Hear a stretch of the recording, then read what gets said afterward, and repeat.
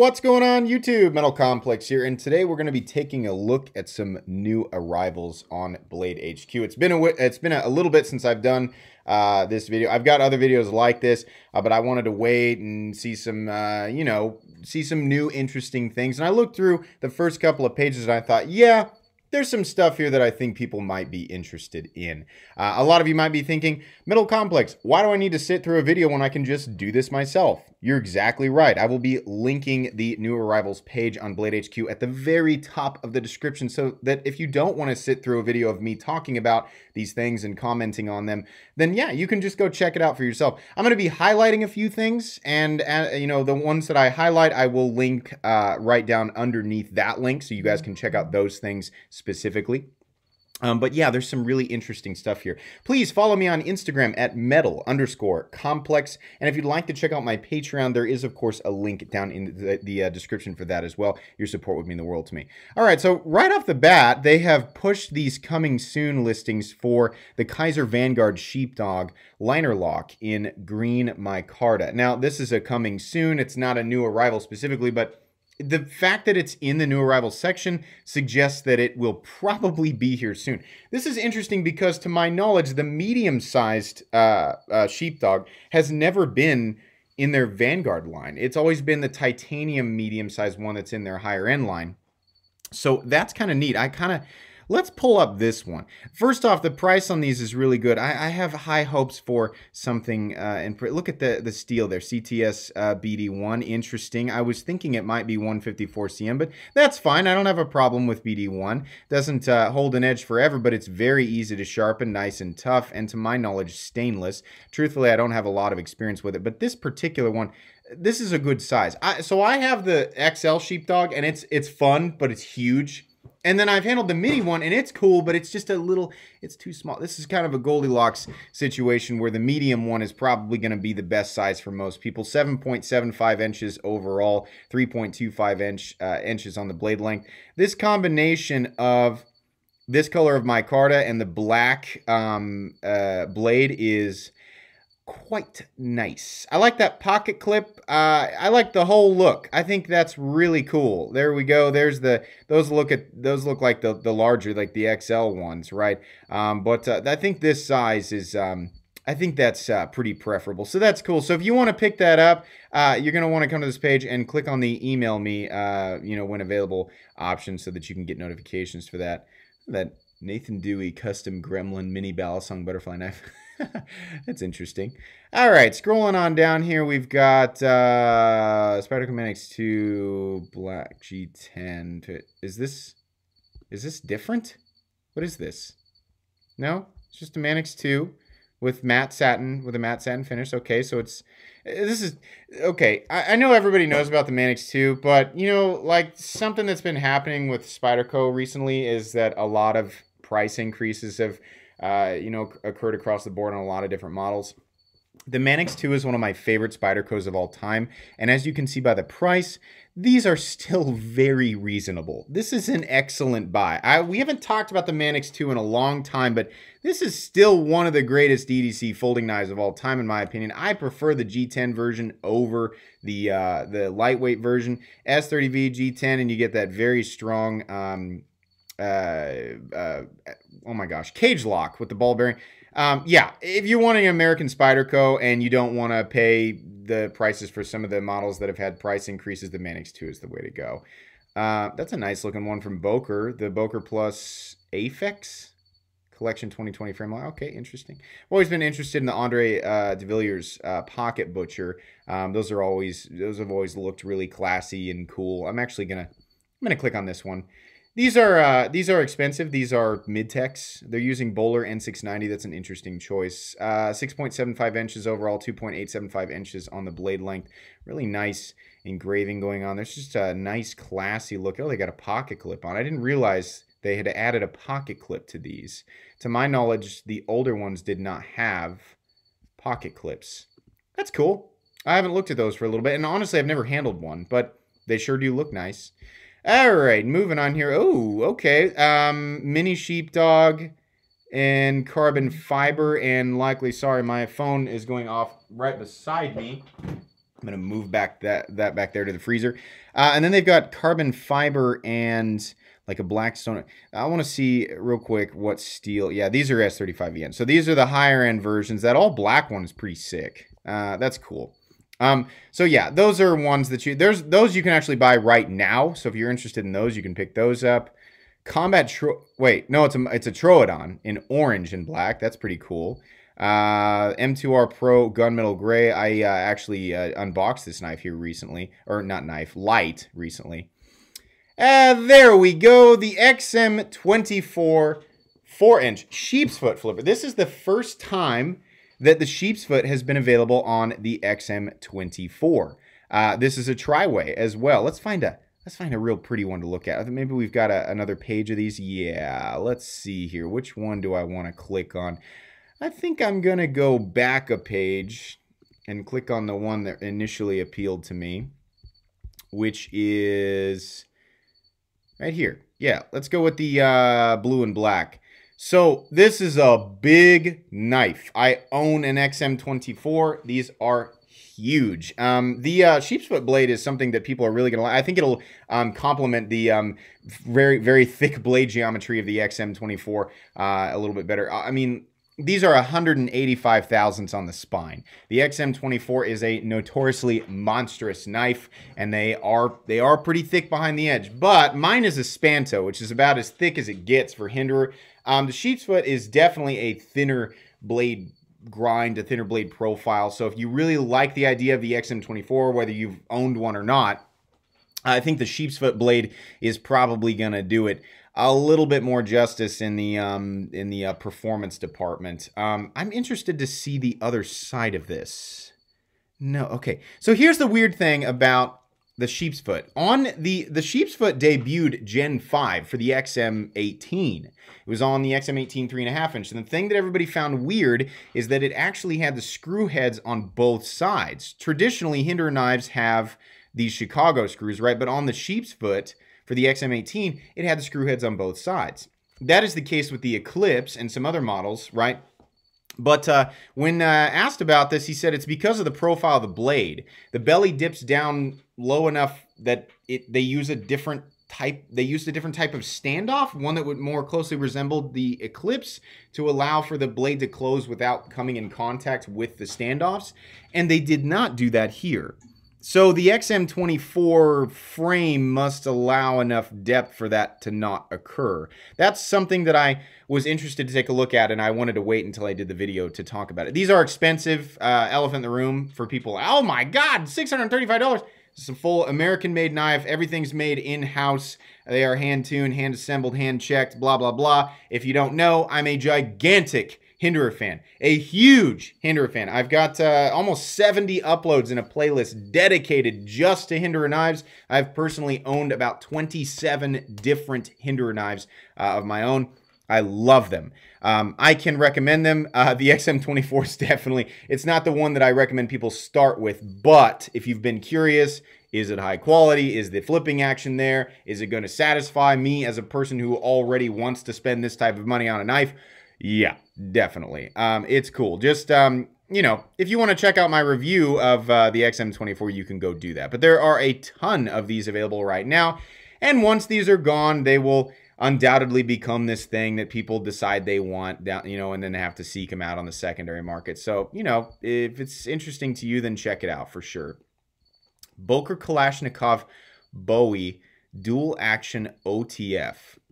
What? The Kalashnikov OTF? Huh. Okay. That's cool. What steel are they using? D2, $119. Okay, so, you know, initially people, $119 for D2, this is an OTF, right? So OTF has different price. There's more, it costs more money to manufacture an OTF, right? Yeah, you can get a Lightning for 35 bucks and it's made out of, who knows, 440C steel, maybe. Is it heat treated correctly? I don't know, right? You get what you pay for. There's no like magic altruistic company out there who's just like, we're gonna price these in a way that we don't really care about the growth of our company. We're only concerned with making sure that everything. No, every company is concerned with growth, trying to create profit in their designs, but they have to work with a certain cost that goes into whatever it is they're trying to create. Ultimately, what I'm trying to say is $119 is a pretty good price for an OTF that comes from a company who's notorious for making a model, the original Kalashnikov, that does stand up to the test of time. Right now, if this translates into this OTF model in D2 and aluminum, that's not a bad price. It's not. There's some other Chinese companies out there that are using 154 cm and aluminum in this price range, and some people prefer D2 over 154. I like 154, but this is interesting. It does follow the handle lines of the Kalashnikov, so it's very Kalashnikov-y. A lot bigger. 8.625 inches overall. I was thinking this would come in at about 7 3/4. No, it's a 3.5-inch blade, 8.6 inches overall.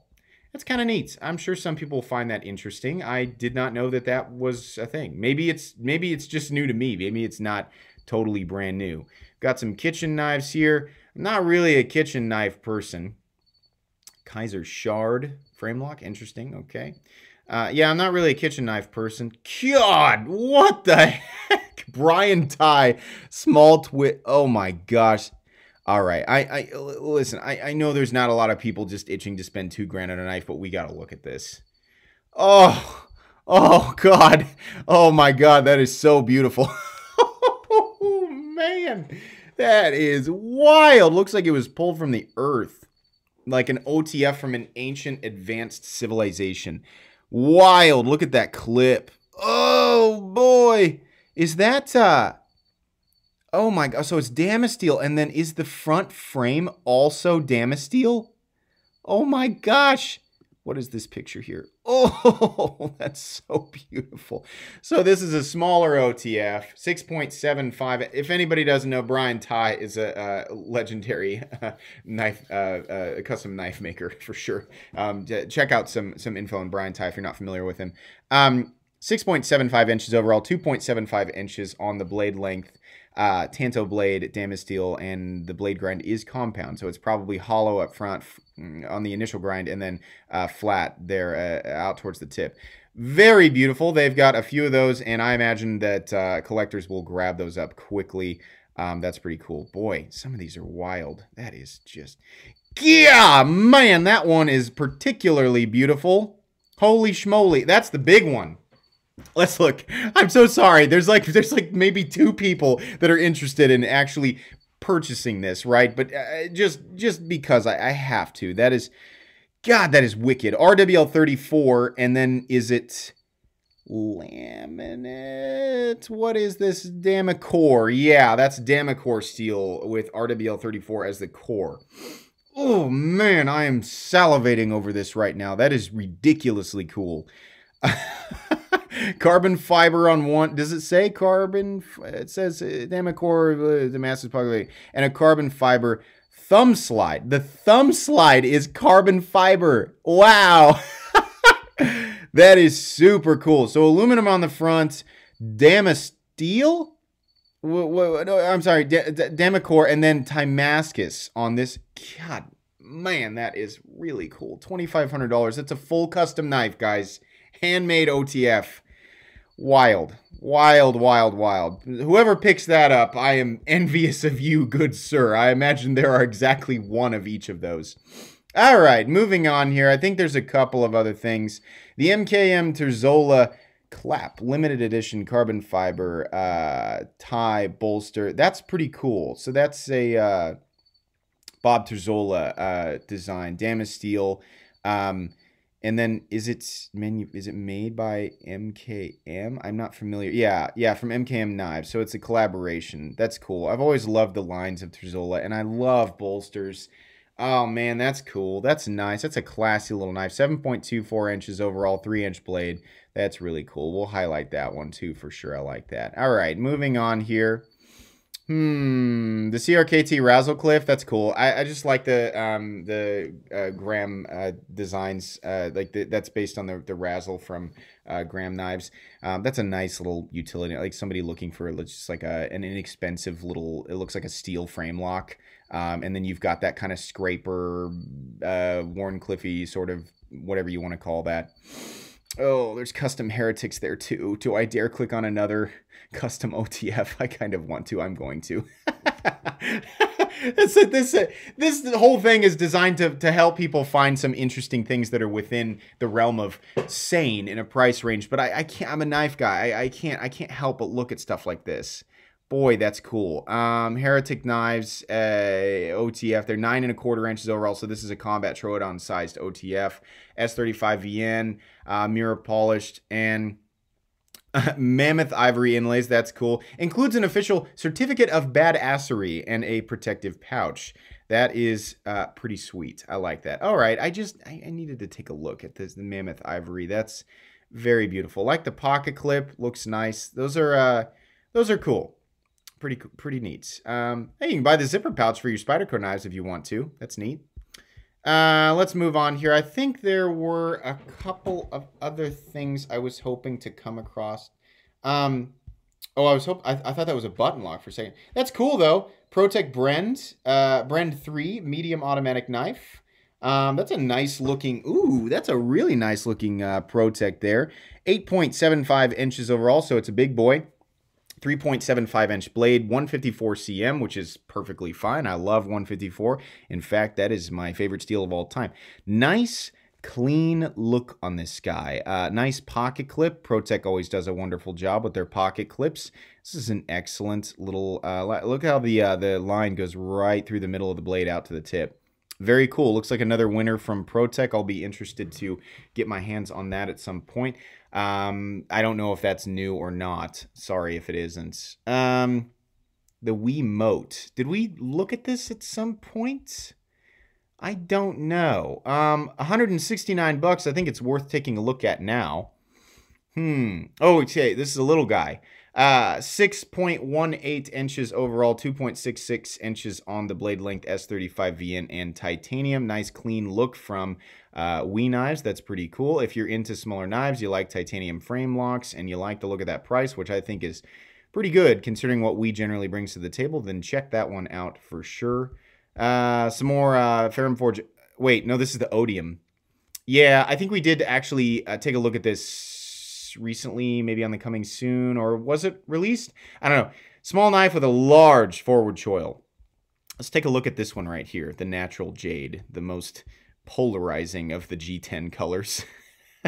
I like the fact that it is small and has this large choil because it means you probably can get a full purchase on it, and it looks like there's just enough of an opening hole where you can get your index or your middle finger in there and do the reverse flick. Pocket clip looks a little bit odd. I kind of wish that was satin, but okay, whatever. 5270, you can't go wrong with Civivi. If you're looking for a nice small budget knife, I've handled a billion Civivis in there. They always are high quality.